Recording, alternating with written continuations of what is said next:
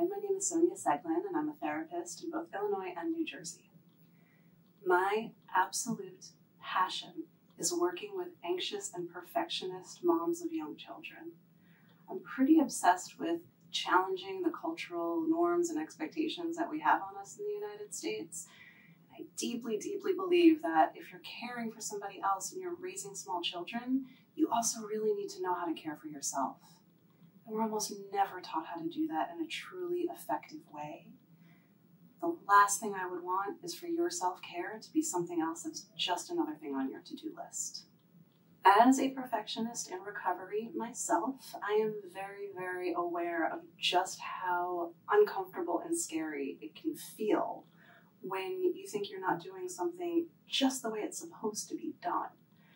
This kind of problematic perfectionism is usually rooted in old, dusty beliefs that used to be helpful, but maybe no longer are. So the work in therapy would be to take the time to look at what those beliefs are, where they came from, and then make a really intentional decision about whether they're still serving you or whether maybe it's time to learn some new beliefs based on new values that you now hold.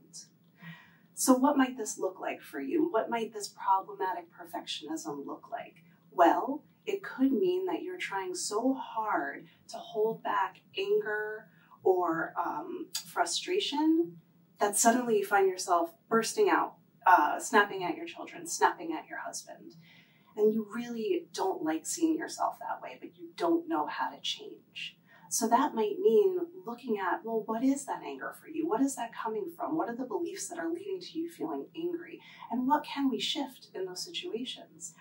Another example might be on the other end of the spectrum, you just say yes to everything. And there's no, you never feel okay saying no or setting a boundary. So that might mean that we're going to learn some new ways to cope with the emotions that are coming up when you feel like maybe you should be saying no, but you don't want to. I'm trained in a variety of techniques to help you work through whatever it is that you're bringing in. Some of these techniques are more directed and goal-oriented, which means we would sit down early in our work together, set the goals that are most important to you, and really have a structured plan of how we're going to move towards those goals. Other techniques are more organic and free-flowing, just sort of allowing the work to develop as it will. You and I will discuss what's going to work best for you.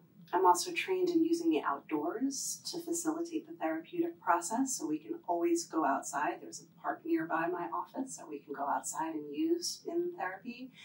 And I'm also trained in a technique called eye movement desensitization and reprocessing, which allows people to work through old stuff, old trauma that's showing up in their lives today. Facing hard emotions is one of the bravest, strongest things that you can do.